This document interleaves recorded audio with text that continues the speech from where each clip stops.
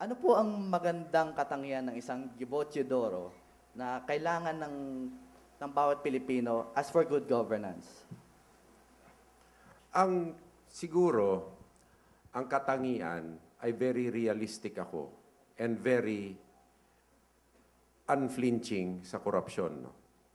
Ako, na-manage ko na ang siguro popular na departamento ng gobyerno, Department of National Defense, ano, na lahat ng scrutiny, parang microscope, na on it, no, sa mga procurement, sa mga equipment, at sa lahat. At yan, nakaraos ako ng 2 taon, 3 o 4 na buwan na wala na isang bahid ng korupsyon or nagnakaw ako ng 1 piso sa ating mga kawal at sundalo. No? Bakit ho? Hindi naman dahil sa, pag mo naman sabihin na moral framework natin lahat, kung hindi, sa tiwala. I mean, you are given opportunities now. Opportunities probably not given to anybody. At 43 years old, I was already the Secretary of National Defense, of which not many opportunities of that matter are given several individuals.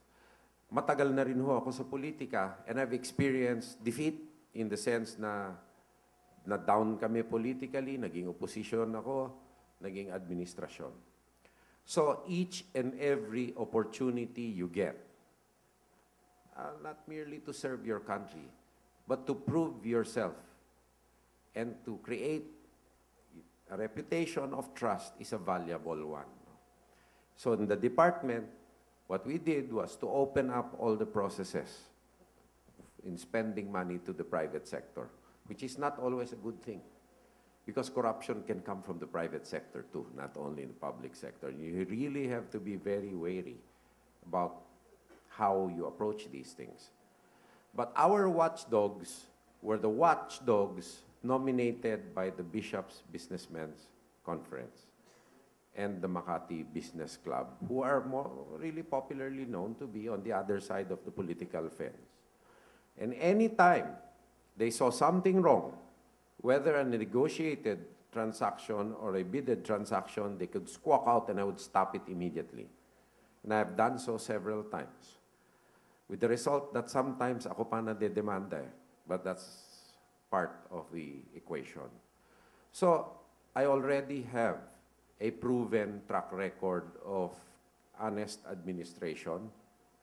And number 2, the most important thing is that I intend to approach this as professionally as possible. Why? If I win, I will be leaving in, after 6 years, so that's 2016. I will be 52 years old only. So there's a whole life ahead of me. There are a lot of things that I want to do and I still will do.